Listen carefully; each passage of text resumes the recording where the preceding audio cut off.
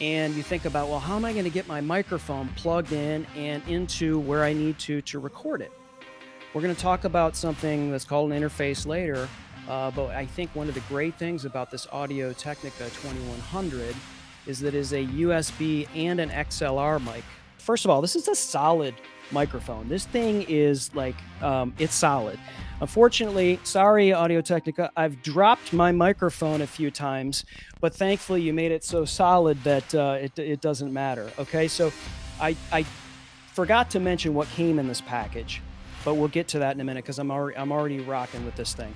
So I mentioned what's here at the bottom. So you've got these inputs on this ATR.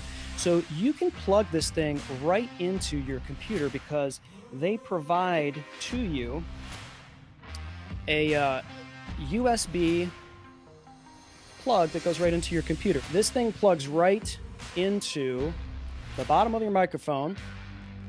This goes right into your computer, and you are sounding like butter in someone's ears with this puppy.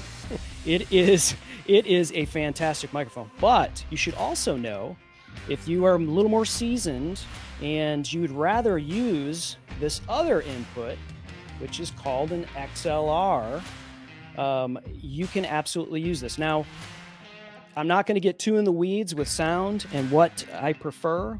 I've recorded podcasts this week with both using a USB and using an XLR. But because Audio-Technica loves you and loves this microphone, they have provided an XLR cable as well. Now, you cannot plug this directly into your computer with an XLR cable. You will have to, if you wanted to do this, there's a bit of a quality jump when you use an XLR cable over a USB, okay? This you're going to need to plug into and use an interface. Both of those cables come in the package with the ATR2100. So we'll go off of the product mic or camera, Jim, and I'll also tell you that in this package with the ATR, you're going to get a stand. So you're going to want to put this thing on your desk or wherever, and it sits there and you can speak into it.